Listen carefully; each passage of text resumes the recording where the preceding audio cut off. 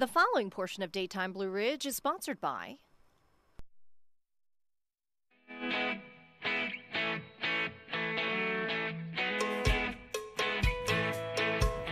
Since opening its doors just a few years ago, the Harvester Performance Center in Rocky Mount has not only brought countless musical legends through Southwest Virginia, but it's also been a great boost for the town of Rocky Mount. Here to tell us more about the impact of the premier music venue, we have Matt Hankins, the CEO, and Steve Angel, the mayor of Rocky Mount. Thank you so much for coming on. Pleasure to be here. Thank you very much. So how long ago did the Harvester open, and what has been the impact on the community?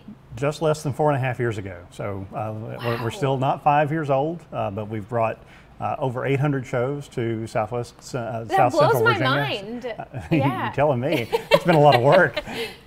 We have a great staff and a great team that's put that together, but yeah. we are really growing. Steve and I were talking about that earlier, about how the artist community sees us. They tell each other about us. They say, you've got to go play the Harvester, and yeah. It's great to have that sort of support. And I think it says so much that they keep coming back.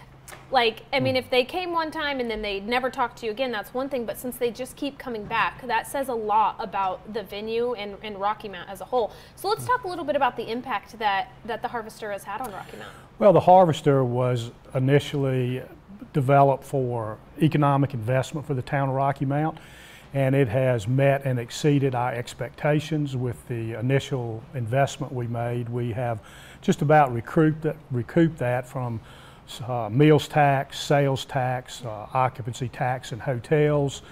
People are coming to Rocky Mount as a destination now instead of just passing through. As a matter of fact, we just recently reached visitors coming to the Harvester have covered all 50 states and 20 countries around the world.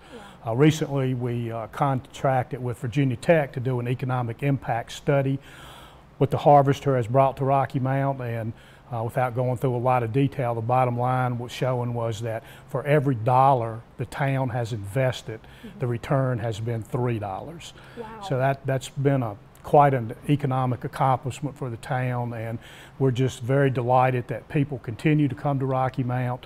They're staying, they're visiting our retailers, and it's just been a great thing for Rocky Mount. Yes. We've had about 100 jobs created as a result of either direct investment or indirect investment caused by the Harvester.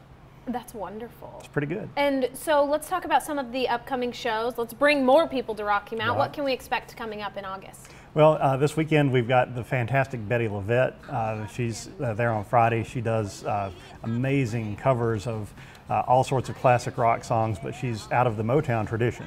So she's got that going on. Then Sunday night we have a legendary singer-songwriter in Gordon Lightfoot. He's known for such big 70s hits as Wreck of the Edmund Fitzgerald and Sundown. Really fantastic performer. It's one of those folks that is such a legend that you need to come see him while you still have the opportunity. Right, and then you all have Big Bad Voodoo Daddy. They're going to bring that swing sound. We're going to have some room on the dance floor. People can come out.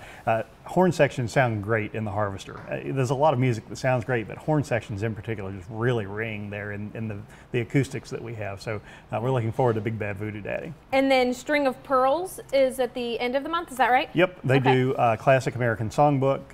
It's a 3-part harmony, female singers. I think sort of the Andrews sisters, they'll do songs from the 40s, 50s, 60s up until today. They're really engaging and talented. Okay, and so where can people go if they want to find out more about the Harvester and find out about the upcoming shows? Go to harvester-music.com or call 540 Guitars. Talk to our box office guru, Rex, and he'll let you know what you need to come see.